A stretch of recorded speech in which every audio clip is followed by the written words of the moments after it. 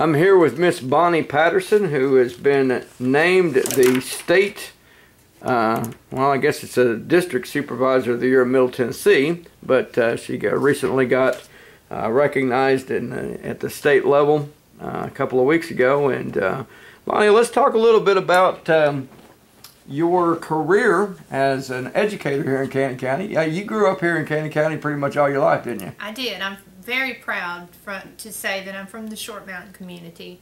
My parents and my two sisters, we were raised there and went to school at Short Mountain, and went through 8th grade and then went to Woodbury Central High. So I'm a Cannon County girl, and I've been an educator here this is my 38th year, so still going strong. Yeah. Well, you went through schools. I guess that's when you decided that you wanted to become a teacher. Actually and get into education. No. Actually not. I didn't know what I wanted to do. I went through schools. I played basketball and thought that's what I wanted to do. I wanted to coach. And then life happened, and when I got out of high school, I didn't go to college. I worked at a local factory here in town for about 6 months and worked with some really fine people, but realized that's not what I wanted in life. So I didn't know what to do, and I just went down to MTSU and walked into the main building there, and thank goodness a lady saw me and realized I had a confused look on my face and came up to me and said, "What can I do?" And I told her I want to go to school.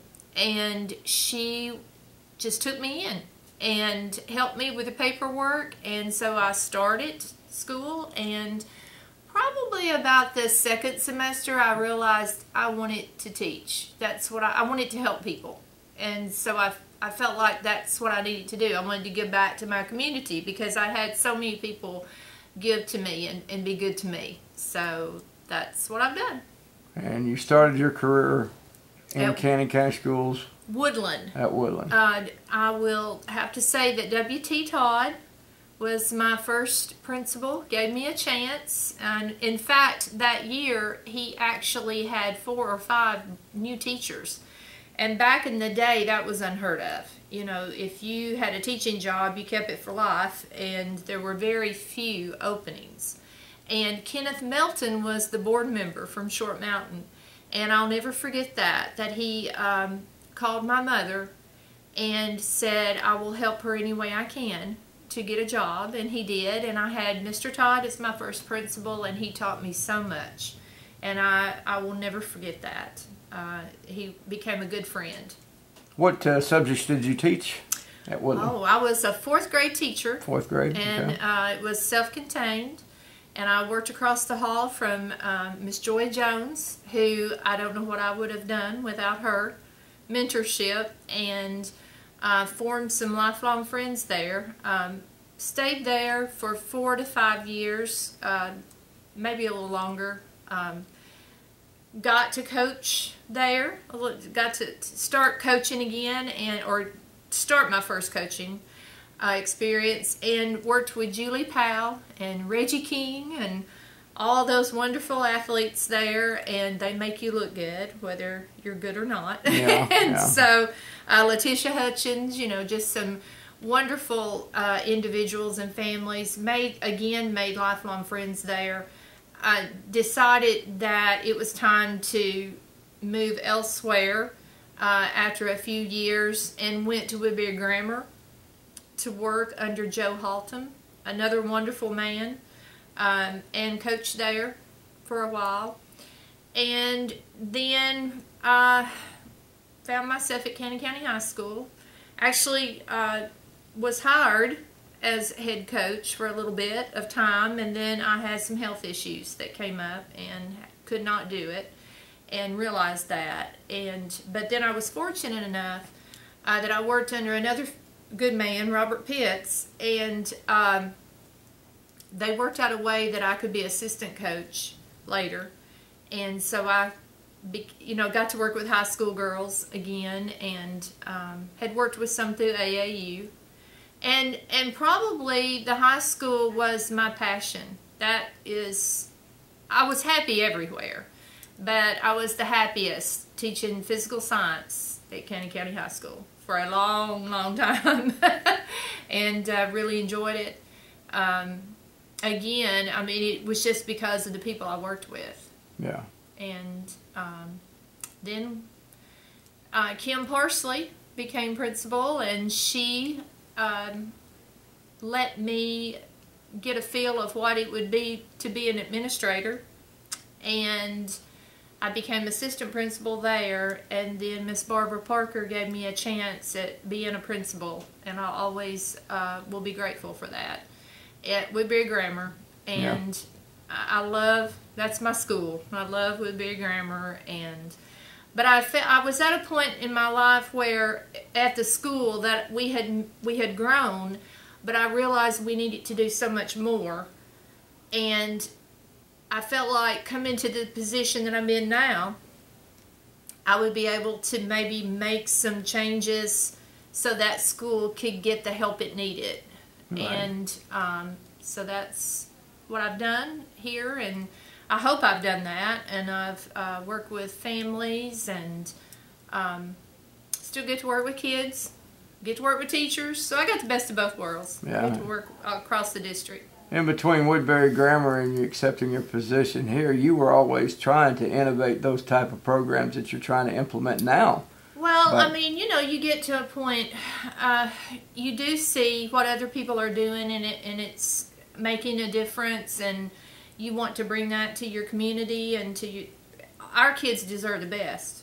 And I told someone the other day, I know what it's like to live in trauma. You know, we hear about ACEs and trauma-informed schools and adverse childhood experiences. And every time I go to a training, you have to take this little test so that if you have had any of those experiences. And I said every time I go to those trainings, I shudder because I score so high on those tests, because I was that kid. I was a kid that had suffered some, you know, things through life in our family. We, you know, got through them. But if we had had the supports that we now see that can make a difference, maybe things would have been a little easier in school for me. And I was that kid that missed a lot of school. I was that truant kid at times, not because I was skipping school, but because of other things. And so I try to use some of those life experiences when I work with families. I don't want the community to think that, you know, we're, you know, all about policy, and, you know, we're going to haul you to court if your kid doesn't go to school, because that's part of my job. Right. It's not that. We want to help families, because usually if a child's not coming to school, there's an underlying condition. So I try to do that. I try to help them, try to find ways to help the child.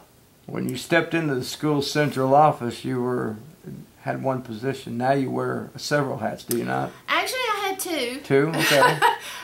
Well, probably more than two. But anyway, Officially two. Officially two. It was attendance and coordinate school health. It has blossomed a little bit, but a lot of that's my own fault, I guess. Just because, I mean, I want to help people. And so I've been a principal, so it's easy, you know, to help principals, you know, if they have a question or a concern or a problem. If you've been in those shoes, then sometimes you might be able to give them a little bit of a, you know, bit of advice. And so I do that. I do school safety and homeschool, and I made a list, and it's kind of long, and I just think it all just kind of blends together. Works together. Yeah, it works together. We all help each other around here. It's a community. We're just a big community. As far as coordinated school health, you've introduced walking tracks and playground equipment, gotten playground equipment grants and stuff to help kids to, you know, be more healthier. Right. Because the difference between, I guess, when you and I were going to school and what it is now, there's a lot more obesity going on in the school system or in life period.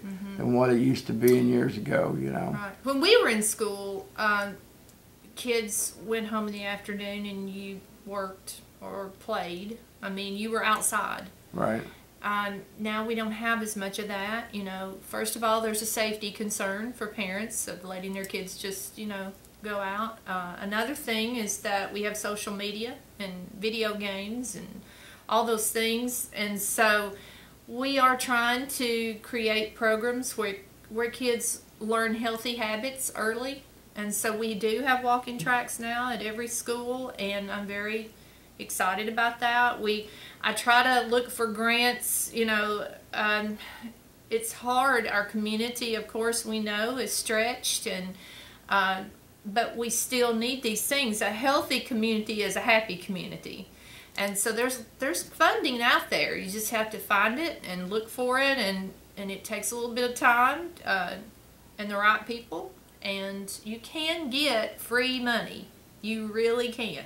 And we've been successful in doing that. I think the last count that I looked at, we had, for different reasons. It's not all just on physical activity, but I think the count that I had looked at the other day, in the past probably 8 years, over $600,000 in grants for equipment, physical environment improvements, safety improvements. It's out there. You just have to look for it. And that's not counting the in-kind services as well. So we have lots of partners that come in. They help us with eyeglasses, the Lions Club. We have the American Heart Association that we're working with this year, and they're going to be able to help us with playground equipment and things for physical education. We work with the health department. Our local health department is a wonderful partner. They come in, they provide dental sealants for our children. Any child can get those, and they're really pricey when you go to the dentist. So hearing screenings, health screenings, I mean, we just partner with a lot of people, and I'd hate to leave anyone out because there's just, the list is long. I keep a running list of those people, and I want to give a shout out to everyone that comes to the table. So we have a lot of partners. We really do. And this is all coming together under the leadership of yourself? Well, I don't want to say that. I mean, I don't. I mean, I just try to get the right people around the table. And again, it's community. I mean, if you can all, get together and have one goal in mind, you can do great things. Great things. And so I've been fortunate that I've been able to find people that want to do that. And there's, our community is a wonderful community. And so, yeah, I mean, I just kind of get it started at times, maybe. So I don't want to take the whole credit because there's too many people that do the work. Another thing that you've been really instrumental in creating and implementing, per se, maybe not creating, but it's been the school security, the steps that you've beefed up the different schools in Canning County to be more secure. And that was just because it fell under my umbrella, and the money is from the state. But again, it's been an effort. We try to get all stakeholders to put input. We don't want to make a decision without everyone at the table. So every year we have all the people that we can gather throughout the community that work in the safety arena, whether it's EMA, 911, local fire and rescue, principals. We meet every year and we talk about concerns. We do safety assessments every year. And from those assessments, that's where we decide to focus our money that we get. So we have been very fortunate. I hope that money keeps coming. I wish the SRO grant that's out there, we are not able to utilize that because it's only a partial grant. and hopefully they'll see the need to maybe change that because of rural areas like Cannon County who may be underfunded and not be able to match that money. But I'm hoping that that comes about. So the process of you receiving the Supervisor of the Year award in Middle Tennessee started off with a nomination and a recognition by the Upper Cumberland, did it not? It did, actually at the local level, and I joked and said no one else filled out the application maybe, but I was very honored, I will say that. After 38 years, you know, for someone saying, hey, you know, you've worked hard, it's really nice. And it's the nicest thing is all the people that's reached out and told me that, you know, thank you or congratulated me. I mean, so many people, so many former students. And, you know, sometimes we fail to do that to people. We wait till maybe they're gone to say something nice. And so it was really nice that I had just so many people reach out to me and say kind words. And so that to me was the biggest thing. And I was surprised. I'll just tell you. I filled out the application. My husband was in the hospital, and I had to have it in, and I'd filled it out while I was staying up at night with him, and I sent it in, and I just forgot about it. And several months later, I come back to the office from doing something, and there's this congratulations email. So that was a nice surprise, and a very nice surprise at the banquet. Very nice surprise. Take us through the banquet. What happened?